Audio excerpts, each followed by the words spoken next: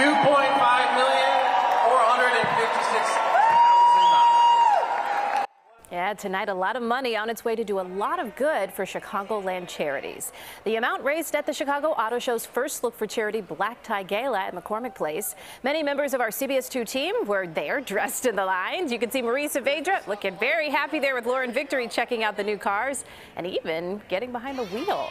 Remember, join our team Tuesday night at 6:30 for our auto show special, Behind the Wheel. You can watch it live right here on CBS 2 or catch it on our digital streaming network, CBS News Chicago.